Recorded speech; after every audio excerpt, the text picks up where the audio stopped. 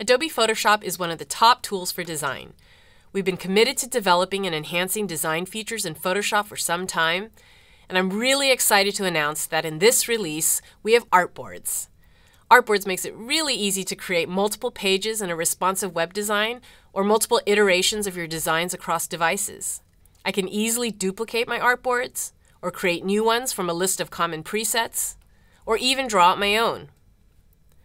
Artboards are easily moved around in an infinite canvas to allow me to play with the flow and experience I'm trying to communicate. Contents within the artboards are contained and clipped to the bounds of that artboard, but can be easily moved and automatically nested into any other artboard or anywhere on the canvas. And as a bonus, if you drop any layer into an artboard or any layer group, we drop it in as the topmost layer in that group. Now you can get a bird's eye view of the entire flow and experience in a single document.